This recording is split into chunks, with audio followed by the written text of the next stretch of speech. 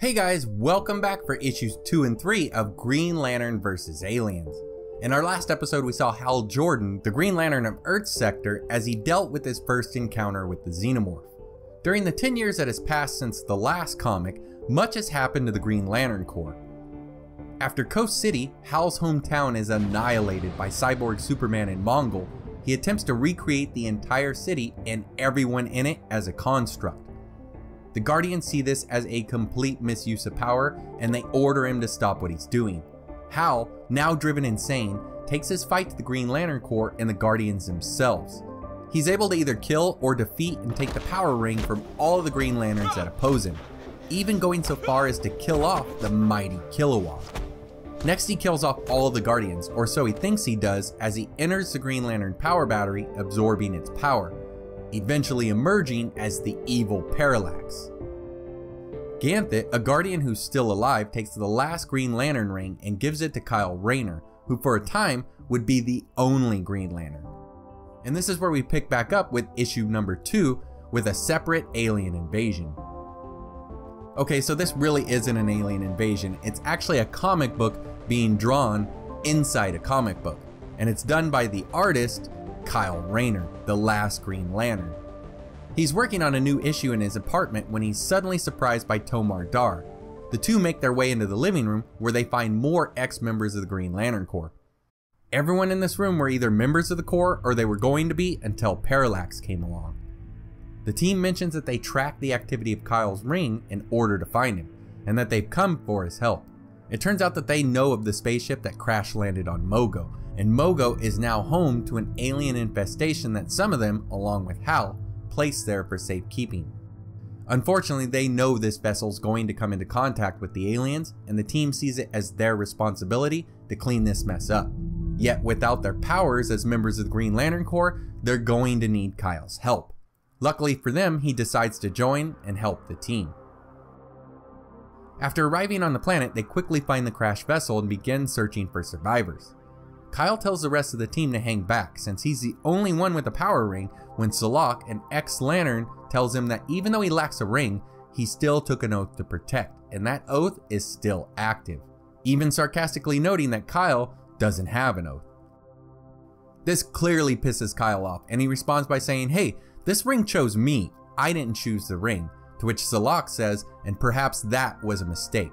Kyle tells him he had nothing to do with them losing their power rings, and that they were the ones who created this mess in the first place, so just stay out of his way, which is answered with fair enough, yet not from Salak. Instead, it comes from an unknown survivor of the ship.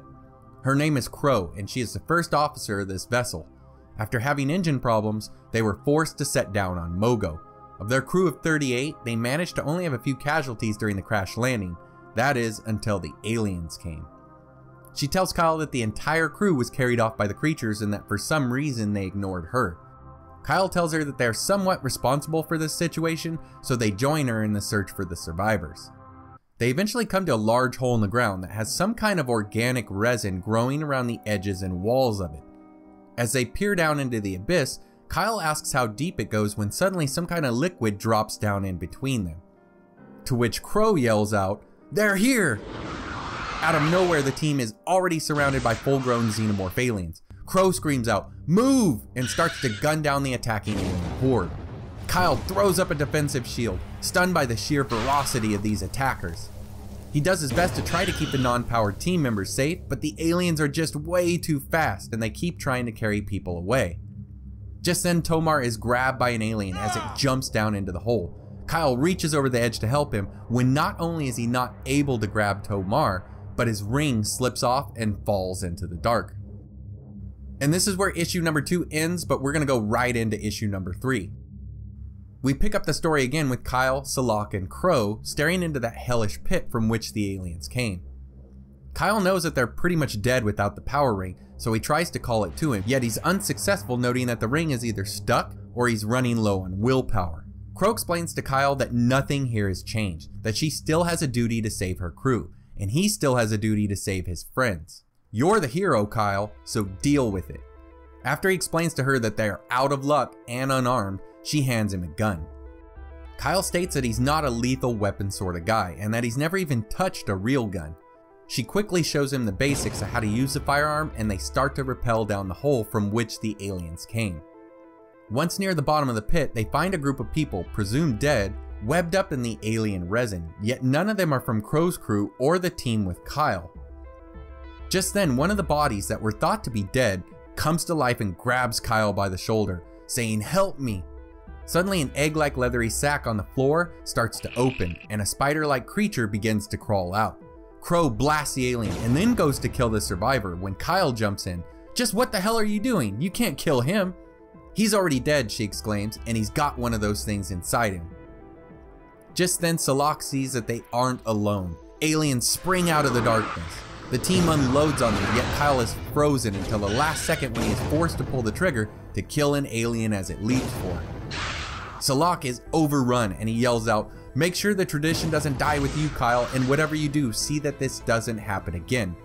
Kyle does what he can to reach for CO.AG when an alien confronts him, about to unleash its inner jaw on him.